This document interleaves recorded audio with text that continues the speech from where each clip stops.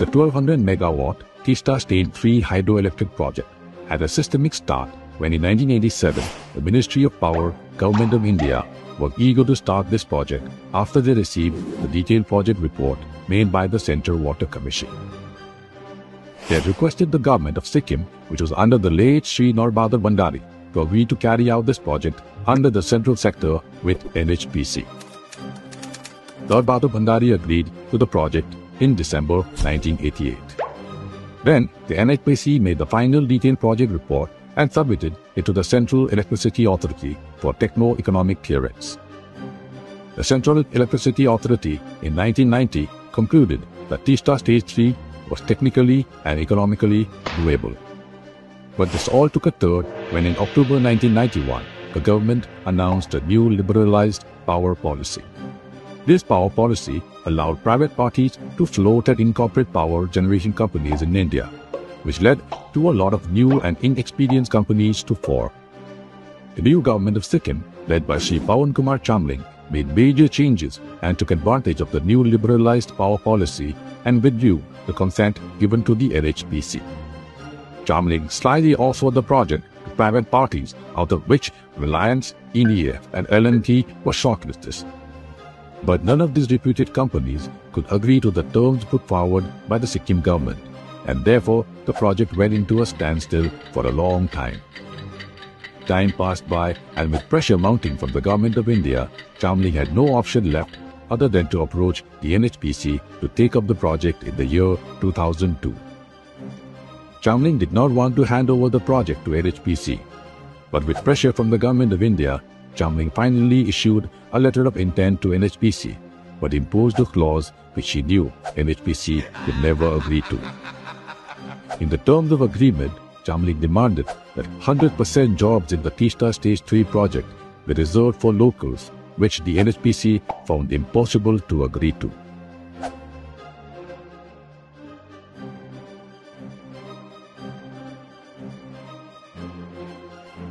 The Govt of Sikkim claimed that a meeting was held between the State of Sikkim, NHPC and Central Electricity Authority on October 13, 2003.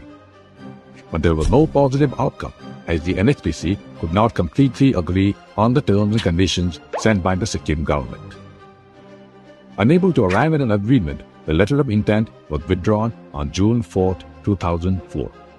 In a written submission to the High Court of Sikkim under WPC 40 of 2005, the state government has claimed that a negotiation committee was constituted for reaching an agreement on the terms and conditions with NHPC.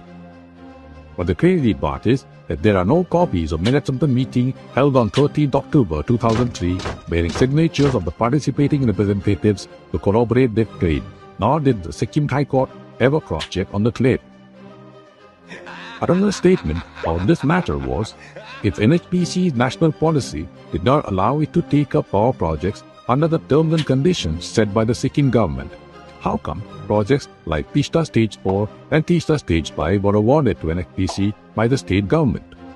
And this statement makes a lot of sense, as 510 megawatt Teesta Stage 5 hydroelectric project was awarded to NHPC in the year 2000 under terms beneficial to the state and its people. The 510 megawatt Teesta Stage 5 hydroelectric project undertaken by NHPC was commissioned on April 2008 at a cost of Rs 2,666.95 crores and with zero investment from the state government. The revenue generated from the sale of 12% free power entitled to state government is approximately Rs 100 crores annually.